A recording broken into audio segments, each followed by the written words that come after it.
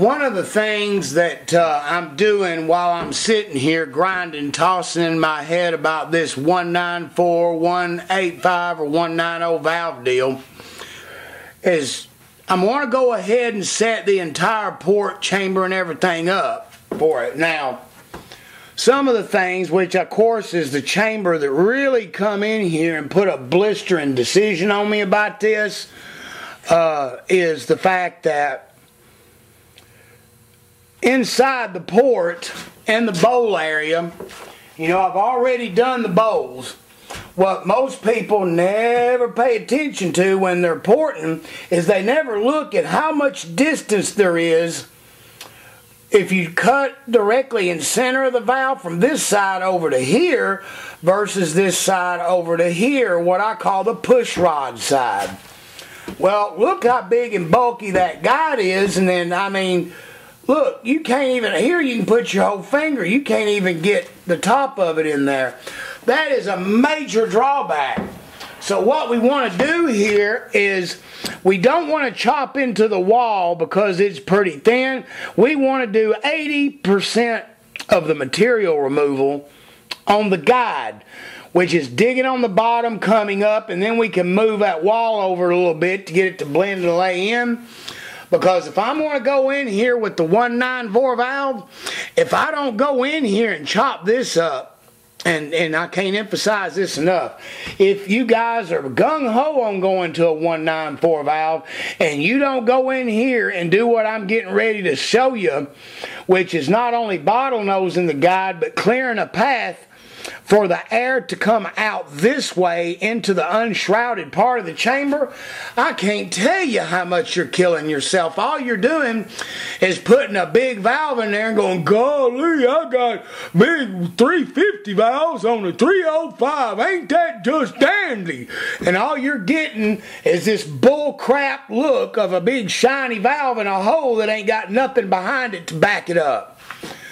So, I'm going to let you guys look in on me here. Let me set the camera up, and I'm going to let you watch how I go in there. I'm using a certain diameter cylinder with a rounded top. I'm not going to go into diameters. Part of my secret is the diameter of the different cutters I use and how it cuts different depths, different thicknesses with the cutter shapes. So I'm going to reveal all that to you soon on how I use the math, the cutter sizes, and everything to lay out my depth cuts. But let's take a look at how I'm going to attack this. And then we'll do it. Alright. Here we go. Now, remember, I am going down, but I'm going to be pulling toward the guide. Constantly toward the guide.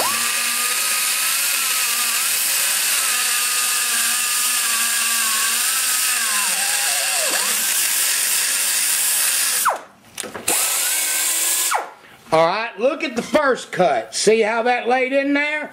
You can still see some of the casting. And you can't go all the way down at once. You go halfway down. Now I'm going to come in here again.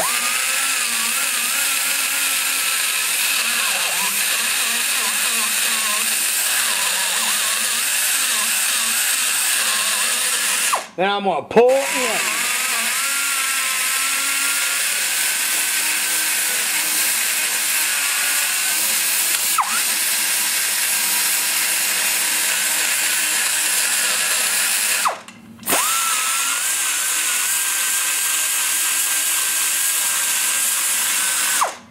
Now,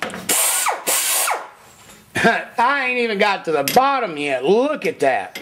Alright, now I'm going to come over here in the area where the trench is. I'm going to start pulling the wall back.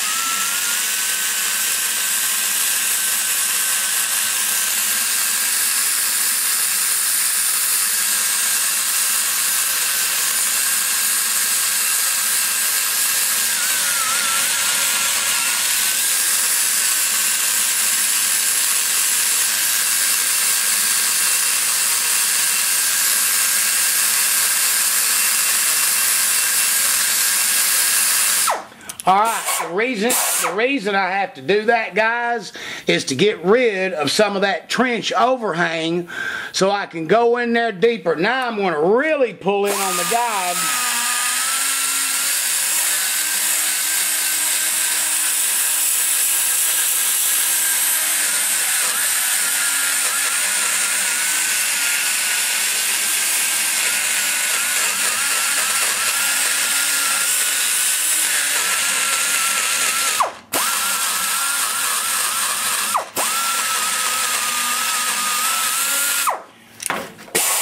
Look at that. Even with all that cutting and how I pulled it, you can still see them little speckles of casting I ain't even got down there. And that's a considerable amount of thickness. Okay, now I'm going to go on in there now. I wanted to show you how I use the cylinder. Pull toward the guide, chew it down until I get that about level. But you have to stop and gnaw on this a little bit where you feel that hump so you can get in here again. Once again, it's like trimming and painting. Alright, I'm going to back up a little bit and work on it, and then I'm going to show you how I switch to the big flame to chew on this part. It's that part required a cylinder.